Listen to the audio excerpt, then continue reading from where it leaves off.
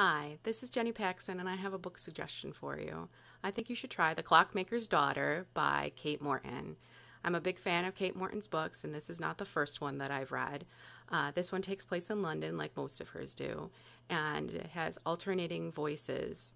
The main voice is a ghostly character that is never named and talks about different people that she's interacted with throughout her lifetime. And possibly death.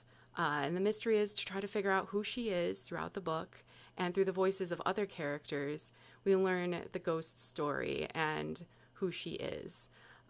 One of the main characters that you'll interact with is a person from modern time, and she works in like an antiques factory, not factory, but more like an antique house where they price things, and learning about her story and how it intertwines with the ghost. And it's a pretty interesting story, and it'll have you wondering what's going on through the entire story and up till the end. Highly recommend Kate Morton's books, and not just this one. Recommend you try all of them. And this book is available on Overdrive, and you can download it, and hopefully you'll enjoy it. Have a great day.